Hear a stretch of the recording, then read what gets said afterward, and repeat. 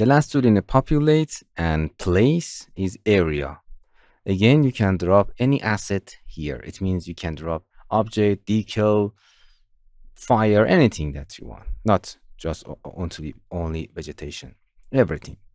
First, click on the edit tool and then click a big area for creating a area. Just you have to click an area. You can see it's scatter the object that you drop there in this area.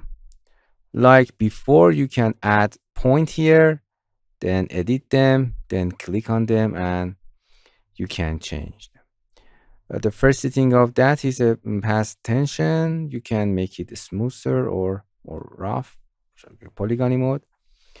You can change the spacing of the object between them. For better understanding that, I make a very light object and drop it there. Drop it here. You can see it's scatter any object, any assets that you want in this area. And then after that, you can edit it again and again. Interesting. Or you can randomly position them. Pass tension. You can change the spacing between them. If you reduce the number of the spacing, we have more object in, because we have smaller number of spacing between the objects, so we have more object. You can increase or decrease, or random spacing, or probability means how much object you want to. It's actually better understanding to that. It's a little bit like a density. If you increase the number of probability, you have more object. It's probably creating that path.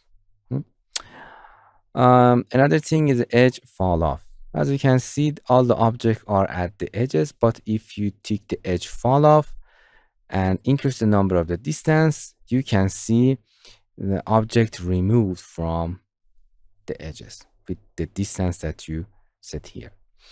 Again, like before, if you click an object inside of your area, you have setting per object, like scale offset. With this number, we're scaling the object, and you can see it's automatically detected the bumps of your train. Or with this number of the offset, you can randomly rotate your object. Snap on the surface or not. If you untick that, you can change the offset of height of that. With this offset, randomly change the height of your object. If you snap to surface, it automatically snap to the surface. But make sure you zero all of these numbers before. You can see they are just aligning up. If you align them, it's automatically align on the curve of your train. And again, you can copy your area with click them, holding Shift or Ctrl+C or Ctrl+V, and copy it anytime that you want. And after that, you can click on any of them and make sure that you are in correct object. Click it, and you can edit it at any time that you want.